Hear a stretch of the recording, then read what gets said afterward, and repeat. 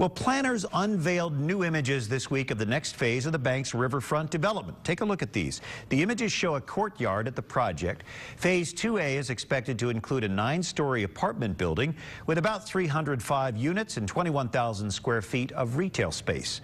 Officials also recently decided that if the developers, Carter Dawson, can't land office tenants for the second phase of the bank's project, they may consider putting another hotel there. No matter what fills the space, developers are planning to have the second phase of the bank's project complete by the Major League Baseball All-Star Game at Great American Ballpark in 2015.